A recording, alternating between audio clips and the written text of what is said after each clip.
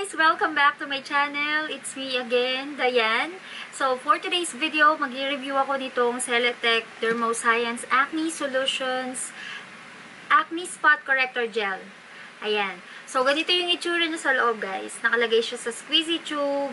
And it's 5 ml. Nabili ko to sa Watson's for 169 pesos lang, guys. Nakalagay dito, after cleansing your skin, apply a thin layer on affected areas morning and night. So, umaga at gabi ko siya ginagamit every day. Ito yung ginagamit ko kapag meron akong active na pimple. Ito na nakalagay siya dito sa squeezy tube kasi mas hygienic siya kapag nakalagay siya sa squeezy tube. Gusto ko yung pag lumalabas yung product, kontrolado mo kung gano'ng karami yung lalabas. Hindi siya yung parang kapag pinisat mo, bigla na lang siyang lalabas. Saktong-sakto yung texture niya para makontrol mo yung saktong product lang na gusto mong ilabas mula din sa lalagyan. And then, ganito pala yung itsura niya sa loob.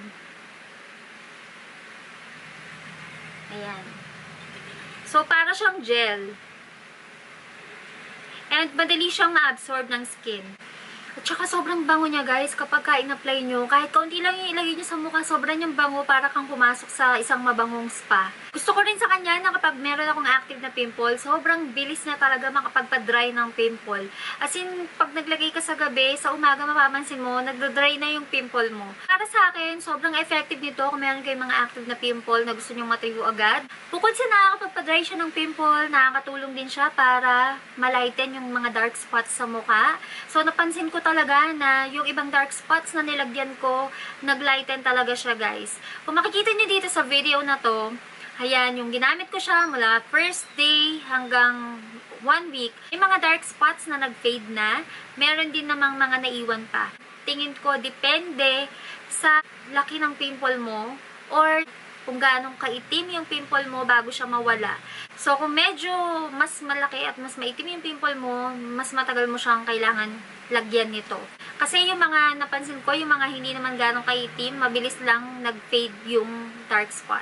Ang hindi ko lang gusto sa kanya, guys, kapag in-apply mo siya, medyo makati siya sa mukha. Although, parang sa akin okay lang yun kasi feeling ko may epekto yung product, kaya siya kumakati. At saka, 5 ml siya. So, sa tingin ko, kung medyo marami-rami kayong lalagyan, halimbawa marami kayong pimples or dark spots, sa tingin ko, kakailanganin nyo na bumili ng another tube. Sa 5 ml lang yung laman niya. So, sa akin, halos, mauubos ko na siya. So, ayun lang naman, guys. Yung mga hindi ko nagustuhan sa kanya, pero I highly recommend this, lalo na sa mga talagang maraming acne sa mukha na kung gusto nyo mabilis matuyo yung acne nyo, you might wanna try this. Sobrang effective niyan. Bilis na talaga makatuyo ng pimple. Disclaimer lang, guys, ha. Hindi po ako expert. At hindi dahil nag-work sa akin itong product na to, pwedeng mag-work sa inyo dahil magkakaiba tayo ng skin type. So, pwedeng mag-work sa akin, sa inyo hindi. Mag-work sa inyo, sa akin hindi. So, ayan, guys, I hope nakatulong ako sa inyo kung naghahanap kayo ng mga solusyon dyan sa inyong mga acne, active na acne, at sa inyong mga dark spots. I hope nakatulong ako sa inyo and I hope nag-enjoy kayo sa video ko today.